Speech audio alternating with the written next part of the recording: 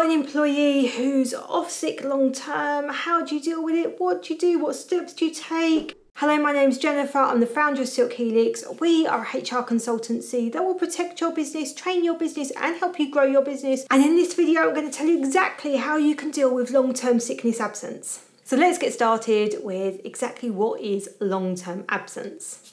Long-term sickness absence doesn't have a legal definition, but the NICE guidelines recommend that we look at 4 weeks as being a definition for long-term absence. So any absence that gets to 4 weeks and goes beyond that, we would generally call long-term. Occasionally, you might have a different definition that you use within your business. That's absolutely okay. Just make sure that you're using that consistently. And it's so important that we manage long-term absence, both in terms of being able to reduce the length of the absence and to avoid it happening in the first place. And managing long-term absence isn't just about managing the absence when it happens. A lot of it happens before absence even starts to occur. I did have a client once who weren't a client of mine, became a client of mine, and suddenly said, and we've got this person that has been off work for 4 years and we haven't spoken to them. How do we deal with them? Can we just get them off the payroll? And the answer was, no, you can't just get them off the payroll, and they've been accruing holiday for that time as well. There's now a bit of a cap in terms of holiday accrual over 18 months, but at the time there wasn't. So it's expensive to keep people on your payroll. It's expensive even if you're not paying them.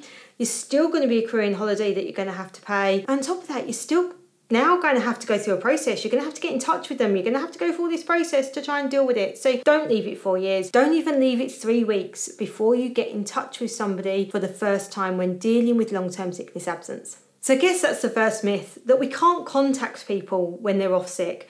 It is a complete myth, and it's a really dangerous one for business because it makes it so hard to deal with absence if we're not talking to people. We always say that on the first day of absence, somebody should call in sick, and we would usually say that they then call in every subsequent day. Now, if we know they're going to be off for a week, we may say, okay, call us in 2 or 3 days' time, let us know how you're getting on. If we get a sick note for 4 weeks, we may say, okay, let's have a chat in 2 weeks and see how you're getting on. We've got to keep up that communication. We've got to get it started. We've got to make it a norm right from the beginning and make it really clear. Am I going to call you? Are you going to call me? Is there a time? Is there a kind of, you'll do it roughly around this day, or is it on this day at this time? Just be really clear about what the expectations are and what your plans are. Ideally, this will be the line manager because the line manager will have the best relationship with somebody. But if that relationship's broken down, perhaps that's partly the reason for this sickness absence. Perhaps we're dealing with work-related stress. Then it may be somebody from HR or a more senior manager that gets involved and has those conversations. You're not going to be able to build relationships at this point. It's gone wrong for whatever reason, whether that's something that's genuinely happened to this individual outside of work, nothing to do with work, and they've hit their worst times, they're on long-term sick, we're not in a good place. Or is it work-related? It's work-related stress, for example, and things have gone wrong with relationships in the workplace. Either way, something's going wrong at this point, and we're not going to be able to build those relationships now. And it's why it's so important to have good relationships with your team, to have good open communication, because that way, when we get to this worst point, they're much more likely to be open with us, to be honest with us, to communicate with us, because they're used to that, because they know what they're going to get when they're open and honest and communicate. Once somebody has got to their 8th day of absence, you should be receiving a statement of fitness for work signed by a GP or another medical professional to state why the person is off. And this will either say that they're not fit for work, or it may say they may be fit for some work and give some adjustments that could be made that would enable them to be fit. If adjustments are recommended, we do recommend that you look into that and look at whether or not you can accommodate them. If you can't, then it will revert to a sick note. They'll be too sick to work. If you can, that's great. And if it suggests a phased return, I strongly recommend that you do accept phased return and you go with it. Forgive the quick interruptions to this video, and I will keep it really quick. If you've liked this video, found it useful, you can of course hit the subscribe button, but I also want to tell you about our digital courses. In our digital courses, I go into much more detail. The videos are very similar to these. It's me, it's on camera, but there's also downloads, there's sample forms, there's a few sample policies in there as well. All the things that you need to know. We've even got some coming where we've got live classes as well. So check out our digital courses. Details are on screen now and in the description below. Look forward to seeing you on one of our courses in the future, and in the meantime, I'll let you get back to the video. Exactly the steps that we take when we're managing long-term absence is going to depend on the situation that somebody's in. Long-term absence could include somebody that's off for 6 weeks, let's say with a broken leg, and we know that they're told that after 6 weeks they'll be able to come back to work and things will pretty much be okay. In those situations, we may well just keep in touch with them and plan for their return, plan for any phased return they need, plan for any adjustments that they might need. So they may need some adjustments to their start and finishing time so they can commute at quieter times for a little while. They may need some shorter days, they may need some working from home. We would look at all of that as part of a return to work plan. Now that's going to be a really simple one. We may have somebody who's off long-term sick and actually we don't really know what's wrong. They're undergoing tests or they had a diagnosis but we're not sure whether or not the treatment's going to work. These can be much more complex situations and we are judging on a case-by-case basis what the individual says. Keeping that contact is therefore so important because in these cases that contact means that we get an update on, well, what's the latest tests they've had, what's the latest treatment, what's the prognosis now, is there any more clarity on what's likely to happen? Because we need to decide whether and when we get medical reports. It's likely with long-term sickness absence that we are going to be looking to get medical reports. Now that could be from their GP, it could be from their consultant, it could be that we go to our own occupational health. And occupational health providers are available for small businesses and large companies who've got their own internal occupational health. There's lots of external providers that small businesses can use and they can be really useful to get an insight into somebody's health condition and how to deal with that in the workplace. And bear in mind, GPs often aren't the experts in this. Occupational health is specifically trained to look at the impact of that health condition on somebody's day-to-day, including their ability to be at work. If somebody is undergoing tests to find out what's wrong with them or they've just started treatment, it's unlikely that any medical report, whether that's GP, consultant, occupational health, is going to be worthwhile at this stage. It's likely that report's simply going to say, we're doing the tests and until we know what's wrong, we won't be able to give you an answer, or until this treatment is finished, we won't know whether or not it's worked and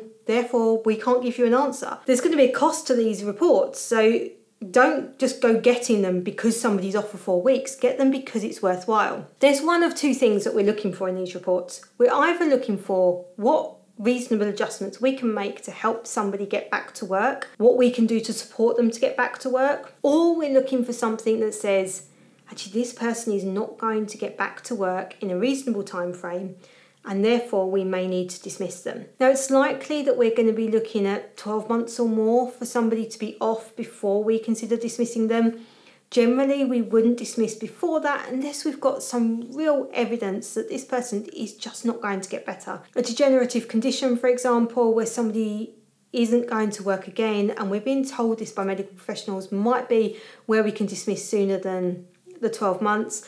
Either way, any entitlements to sick pay, whether that's statutory or occupational sick pay, should be taken into account before we dismiss. They should get those entitlements before we consider dismissing, given that if we've said we'll pay occupational sick pay, let's face for 6 months, then we're saying that we would accept 6 months of absence. Also, if you've got permanent health insurance, do bear in mind that that may pay out and therefore we may not be able to dismiss because that will take away their entitlements to the permanent health insurance. So do bear that in mind as well when we're considering all of the things that we would do with somebody who is off long-term sick. So the key thing is that we're regularly having communication and meetings with people, whether that's on the phone or we're actually meeting with somebody. We may do home visits. It may be the best and only way that we can actually get good communication with somebody is to visit them in their home. And in these situations, we would invite them to have a family member, somebody with them, to make sure that they feel safe and that they feel like this is a comfortable environment.